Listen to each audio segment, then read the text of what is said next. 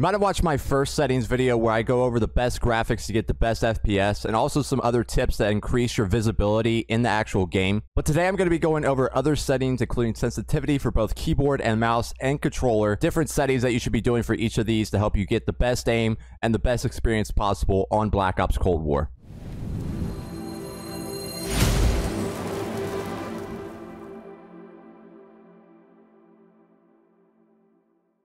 Hey guys, what is going on? It is your boy J King, and today I'm going to be bringing you guys part 2 of this series of the best settings on Black Ops Cold War. In the first video, I go over the best graphic settings, but today we're going to be focusing on other settings, mostly on the sensitivity for both keyboard and mouse and controller, and all the different settings you should have to get the best possible experience on Black Ops Cold War. So hopefully you'll be walking away from this video knowing where you should start and finding your perfect sensitivity and the different settings to go along with it. Now, before we get started today, you guys know the drill. We do have a shout out for MadDabber907. Go give him a follow. His link will be down in the description below. If you want to shout out yourself, all you have to do is head over to my stream, JKing_official on Twitch, get 1,000 channel points, and redeem the shout out reward in the actual channel points section, and you'll be in next week's video yourself, as well as your link down in the description below. Also, if this video has helped you at all, consider leaving a like and a subscription. Ring that bell for more content. I post a live commentary every Monday and a tutorial video every Friday, so don't miss out. So without further ado, let's hop into it. So hopping right into it, we're on the keyboard and mouse section of the settings.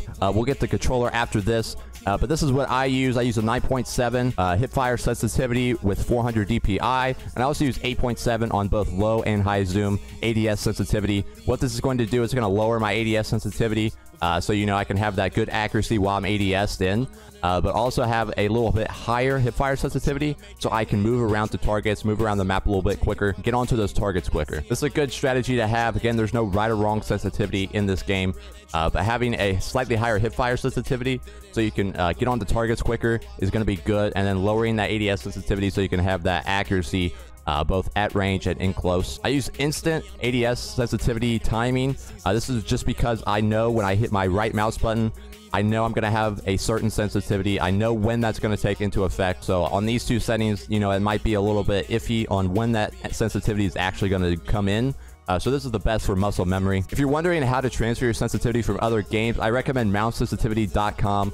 There is a premium feature for some games, actually a lot of games, so you might not be able to do it just on a free thing, but it's only $3 a month, and if you just pay that $3 and then use all of the things, you go through all your games, convert your sensitivities, you can pretty much get all your sensitivities down just in 1 month and then cancel your subscription, take pictures, write it down, you know, whatever. I do recommend if you do that, go by view speed and not 360 distance. The reason for that is if you go by 360 you know, measurements, if you have a different field of view, and this is especially going to come into effect when you go into ADS sensitivities across games, you're going to have different field of view when you actually aim in. Your sensitivity is actually going to be slightly different. So I got to take into account your field of view, which is actually an extremely important part when it comes to muscle memory for aiming. So sort by view speed. It's going to pretty much transfer your sensitivity across every single field of view.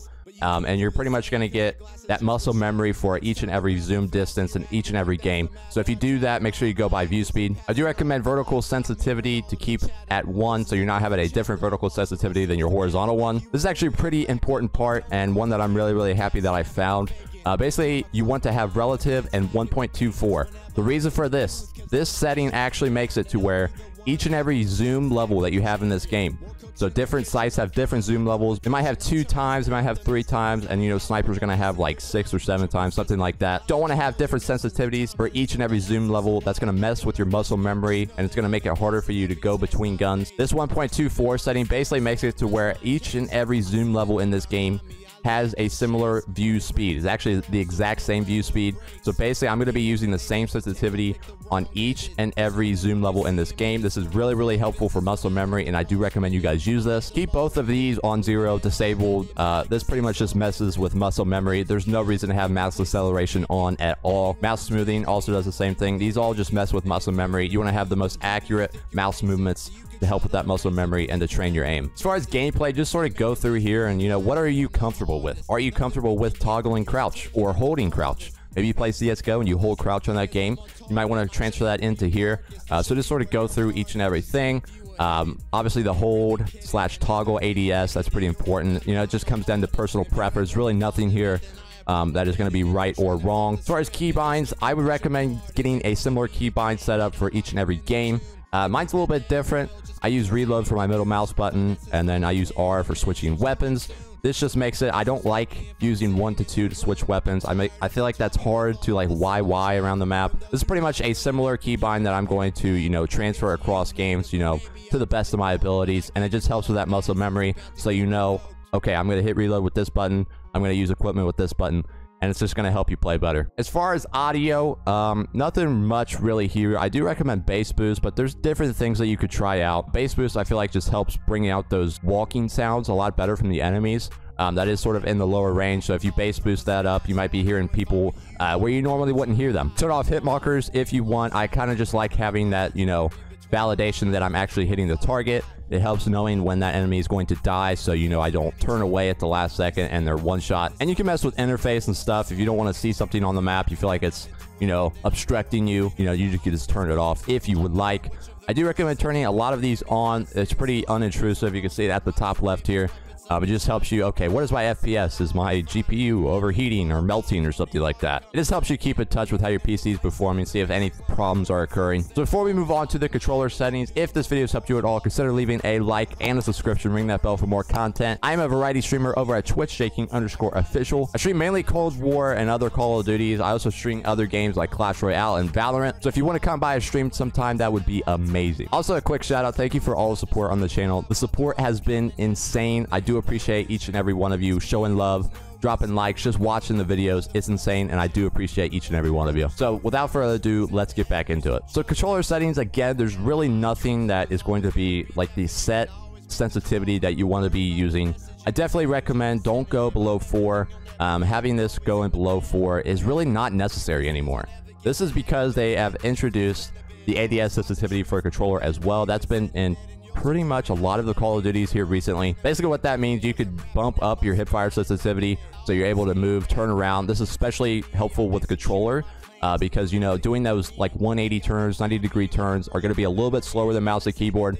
So having this sort of mobility to snap onto targets is really helpful, and you're not going to be sacrificing any of your ADS accuracy because you're going to be able to lower this. So just mess around, you know, maybe look at some pros, what they use. I do recommend if you don't have any paddles or bumpers on your controller and you're just playing with a standard controller, try out Bumper Jumper Tactical. Basically what this means, you're going to be able to jump and drop shot without taking your finger off the right stick. This is huge for, you know, jump shotting around the corners. This is huge just to be a good player.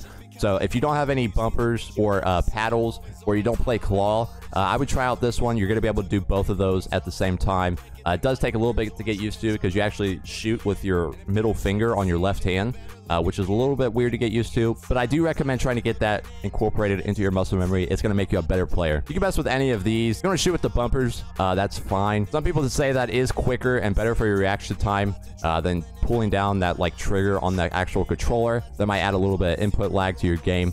So you can mess with that if you would like. Controller vibration, I definitely recommend turn that off. There's no real need to have it. Obviously, it sort of feels nice, you know, to get that feedback from your shooting. But there's really nothing that's going to help you in that. As far as aim assist, a lot of people are using standard. I'm not entirely sure like what the difference is between each and every one. But if you look at a lot of the pros, they're going to be using standard. Obviously, have aim assist on. That's like obviously the whole issue with controller. Aim assist in the game is really strong. If you watch some of the kill cams, you're going to see that aim assist track you as you like jump across the corner. So definitely have that on. Probably the most important thing when it comes to sensitivity on controller is your minimum threshold when it comes to, you know, your different sticks. You basically want to turn the minimum threshold down as far as you can when you're not getting stick drift. So I recommend jumping into a custom match, set the time limit on, you know, infinity, and basically try to turn these down, mess with these settings, and try to find where the minimum threshold is to where you don't get stick drift. I believe that pretty much every controller is going to have a little bit of stick drift, so if you turn it down to 0, you're probably going to have stick drift, and you don't want that. So basically find the smallest amount of minimum threshold that you have before you get stick drift. This is going to help your reactivity and reaction time. Basically, it's going to make your inputs snappier. You're pretty much just going to have your inputs immediately inputted on the screen. It's going to help with your aim especially. It's also going to help with your movement because it doesn't have your left stick. There is auto sprint if you would like. I don't think this is really necessary or helpful at all. I don't really see the benefits to it, but if you would like to, you can do that. There's also sprint cancels reload. I don't recommend this. I do believe this hurts your mobility to not be able to run while you're reloading. But some people do have that muscle memory from older Call of Duties where you can actually cancel your reload from sprinting. So if you do have that, you could turn that on if you would like. But if you don't have that muscle memory at all, just keep this disabled. But yeah, that's pretty much it. Let me know what sensitivity you guys use down in the comment section below. If you see this, I do appreciate you for watching to the end. You are absolute GOAT. And I will see you guys in the next one. Ask you who would listen. Someone had to say it, but we didn't choose the mission. We just had to take it, man. I try to do it different. And that's not what I see in you. I'll print out my lyrics if you really want to read